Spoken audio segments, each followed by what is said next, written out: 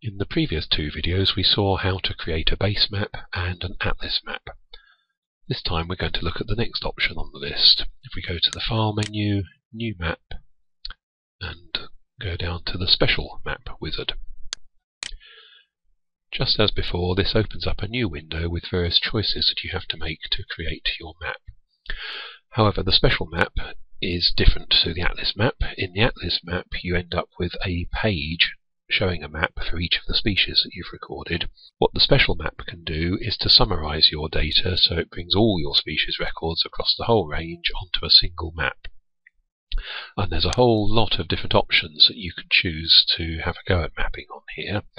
The one we'll try in this demonstration is to look at our recorded 2 kilometre squares. In other words, this will produce a map showing every tetrad in your county for which you have at least one record. So, going back to the top of this window, the first thing is to choose the species group you're looking at and the county you wish to look at.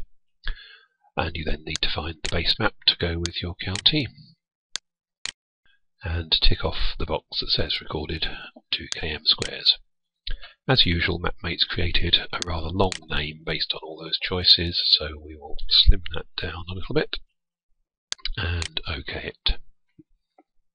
And MapMate has now created this map showing all the recorded 2 kilometre squares.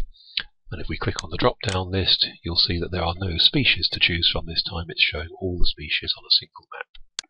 You can, however, still do the trace function by clicking and dragging and choosing trace from the menu, and you can still see all the records that underlie the dots, even though they consist of lots of different species.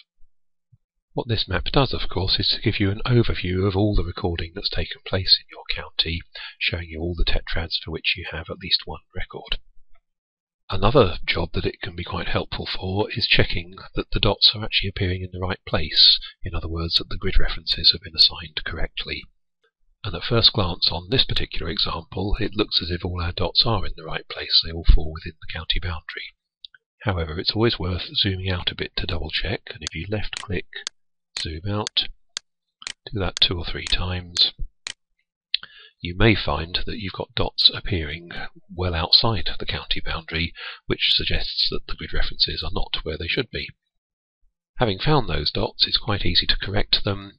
You can click and drag and trace to take you back to the record underneath the dot, and then just click on the record, go to view the record, and what we actually want to see are the full details of the site. So click again on the site label and do view this entry, and we're now looking at the details for that particular site. Now in this case I happen to know that the problem is the grid reference shouldn't be SP, it should be SU, but I can't change it straight away. What I have to do is click on Records and go to Edit Record, and it will then let me change that grid reference, save, OK, and go back to the map, and we'll just do that with the other one as well.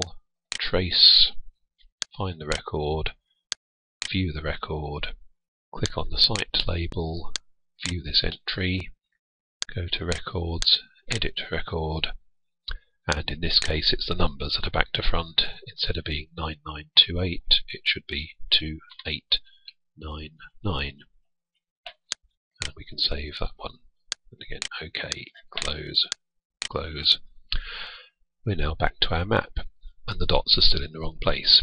They have been corrected, but they won't be corrected on the map until you reload the map. So if you go to the File menu, Reload, it redraws the map, and we can go through that process again of left clicking, zoom out 2 or 3 times, and now those dots have been reassigned to the locations that they should be actually within the county. Left click once more and restore, and we come back to the proper view of the map. So that's just one of the special maps that MapMate allows you to create. This is a particularly useful one, as I say, just for checking on the overall recording effort and the grid references. If we go back into the menu, File, New Map, Special Map Wizard, as I said earlier, there are quite a lot of different options here. You can do some species density mapping to show which are the most recorded parts of your county.